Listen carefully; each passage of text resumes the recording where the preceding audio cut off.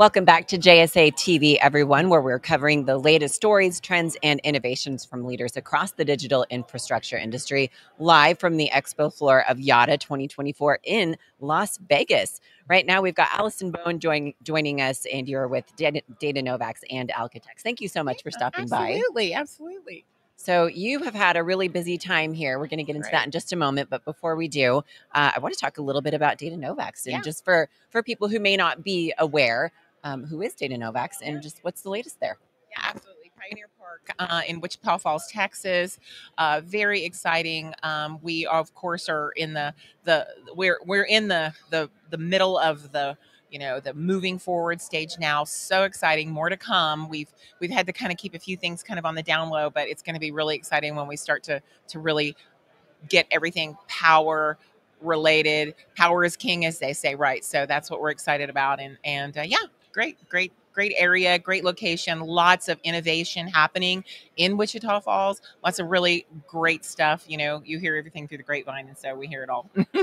Absolutely. Okay, well, we look forward to hearing more as more becomes available and more starts happening there. But speaking of lots of innovation taking place, you had a really neat opportunity. You just got to be a judge earlier this week here at Yotta on sort of a data center Shark Tank at the Innovate Arena. So, and that was more specifically for the Cool It division. So tell us about that and what were some of the neat things that you saw? That was so awesome. It was so fun. First of all, who doesn't love Shark Tank, right?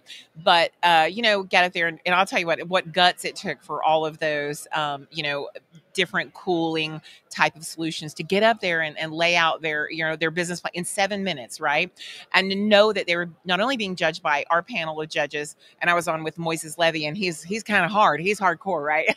I'm the softie in the group, but and then the audience was also like grading them as well. So so much amazing innovation, and applaud to all of them that were, but I was so honored to be asked to do that. So great stuff. What were some of the things that really caught your eye, if you can give us any hints, and what were you looking for maybe? So some really unique things, actually, some interesting different layouts, and I got some great feedback on that too. And they really to applaud Yotta. They said, what a great way to digest 7 minutes. You got 7 minutes to give us your spiel, and they all just excelled and performed so excellently. But obviously for me, I'm a huge liquid and immersion cooling fan, and that's my genre for a lot of things, and very strong in that space, right? It's a lot of conversation needfully that we're going to have to explore some type of liquid cooling technology for everything AI. So yeah. You are also here. You're wearing many hats here, as you're saying. You're also here, and you're spending some time in the Liquid Cooling Coalition Pavilion. Right.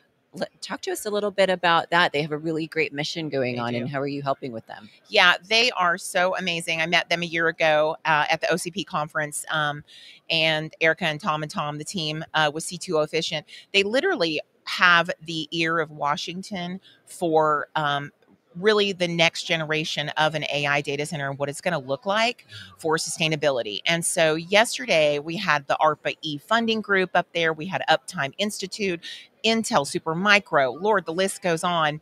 And then they were able as well to give us a little preview of what is going on in Washington regarding AI. And so Liquid Cooling Coalition's mission is to say, for water usage, for power usage, we really need adoption of liquid to take some seriousness in the Washington environment. And they're listening. So it's good work to be doing. Yeah, absolutely. And the industry definitely benefits from the advocacy. Absolutely. I agree. Yeah. So just kind of a blanket question here. We're at Yotta. One of the big things that we've been talking about here with lots of folks and lots of panelists is artificial intelligence.